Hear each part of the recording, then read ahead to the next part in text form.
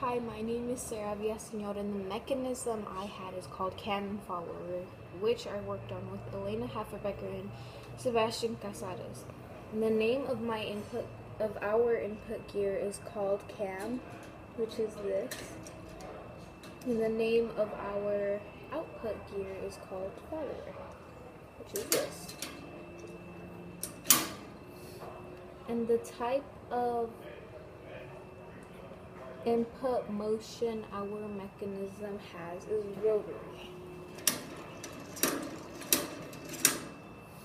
And the type of output motion our mechanism has is reciprocating. The purpose of our mechanism is to increase torque. The direction of travel is not reversible, and the flow of power is not reversible. Our mechanism does not have a gear ratio, and an example of our mechanism is found in car engines, such as in the Mercedes-Benz Oxy 638 engine.